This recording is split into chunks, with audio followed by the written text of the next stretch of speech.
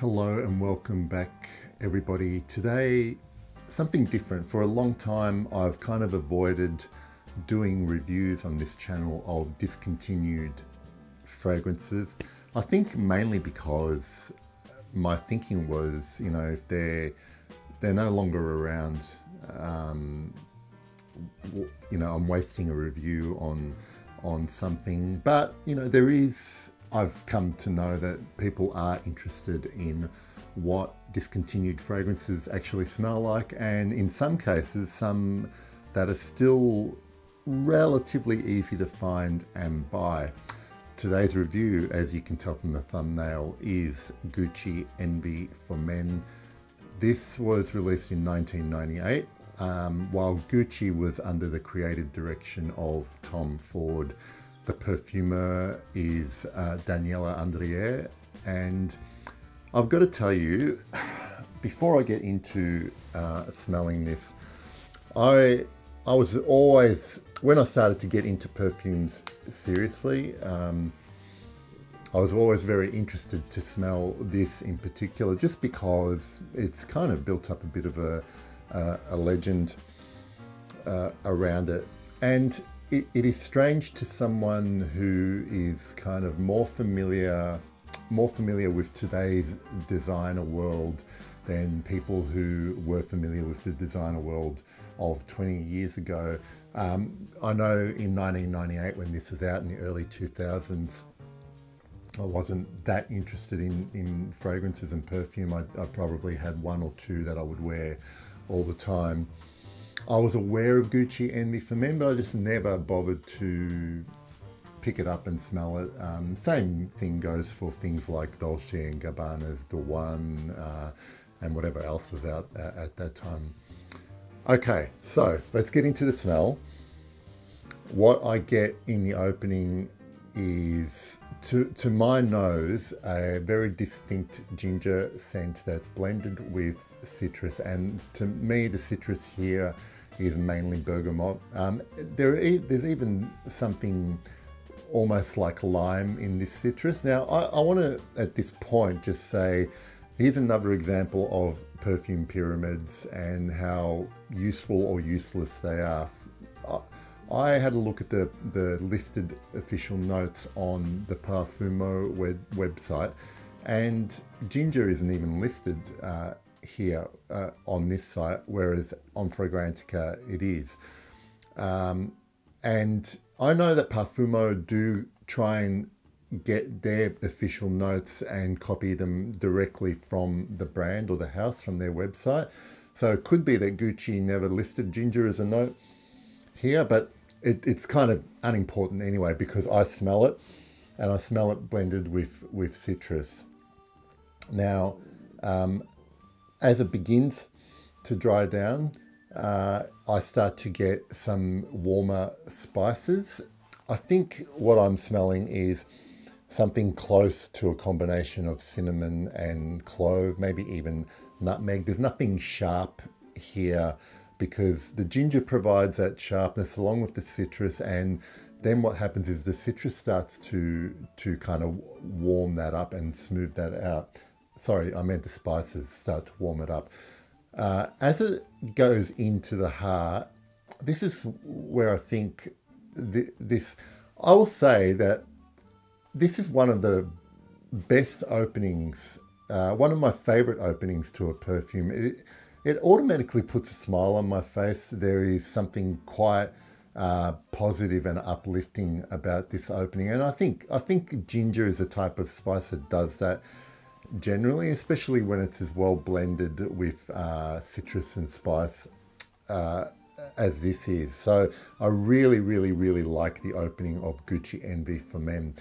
As it dries down, it goes into this lovely woody phase, and the woods that are used in here they're kind of almost like a shapeshifter, and I get at different times this kind of cross between an earthy vetiver, like a peppery cedar, and then this like beautiful salted buttery sandalwood.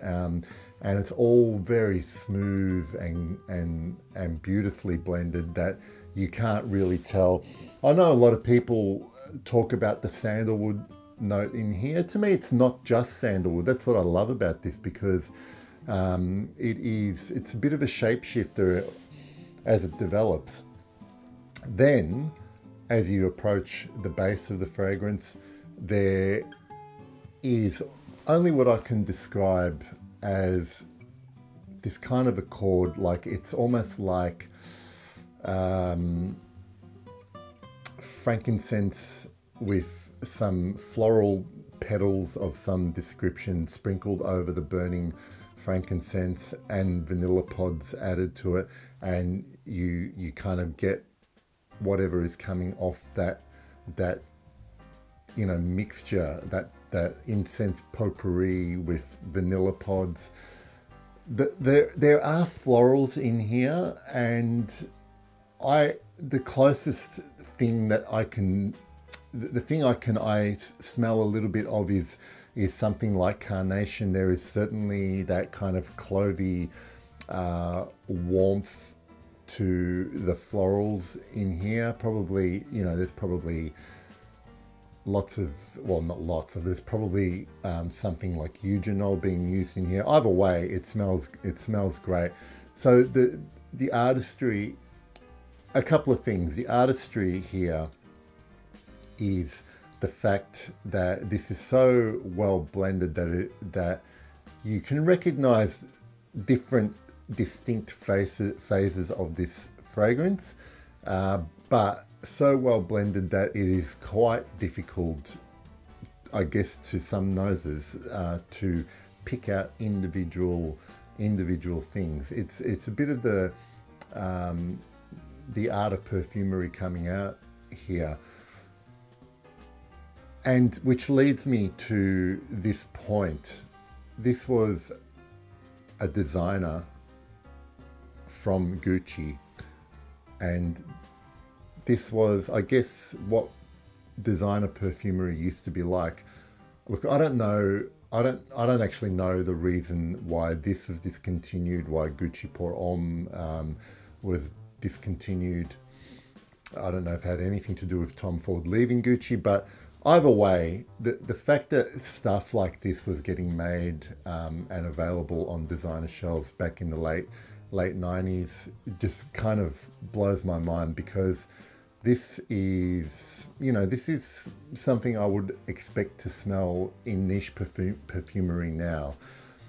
I don't know what that says about niche perfumery, or what that says. Well, it's certainly saying something about designer perfumery now, but like if this was available now, it would probably be like it would be probably one of the best sellers on the designer shelves.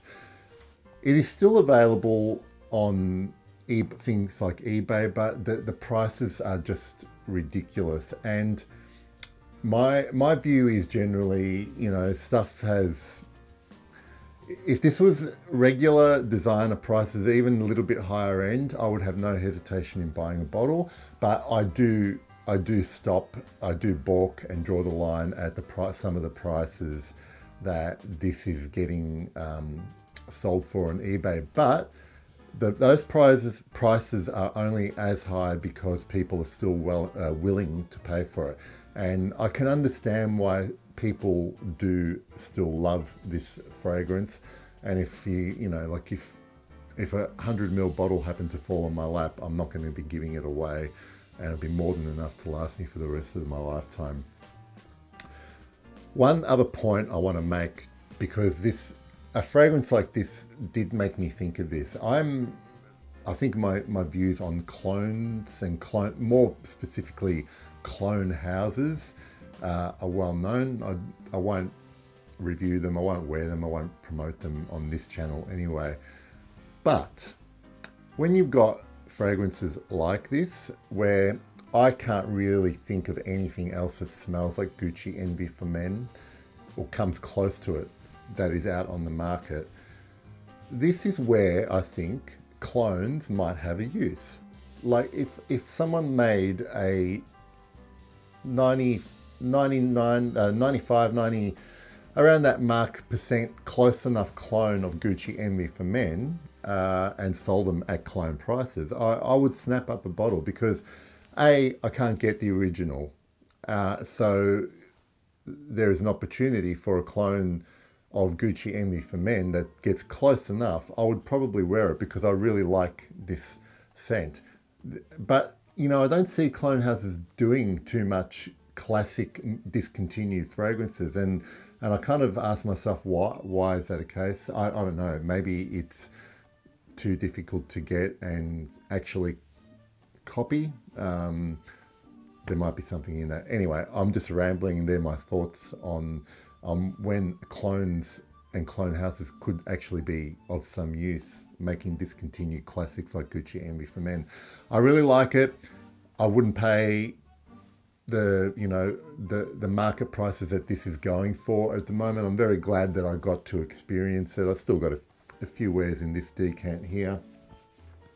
But yes, Gucci Envy for men, nothing quite like it. It's a beautiful opening, great dry down and development, spicy, woody, touch of floral, and there is. I love that the sweetness here is just balanced perfectly. I don't have much else to say. Look, if you want to see more reviews on discontinued fragrances, it might be. I'm happy to do them. Just might be hard for me to get my hands on stuff that is discontinued because I generally don't go hunting for it. But if I come across any samples of things that I have that are discontinued, I'd be happy to do them. Thank you again for joining me. As always, thank you for your support, and I will see you all soon. Bye.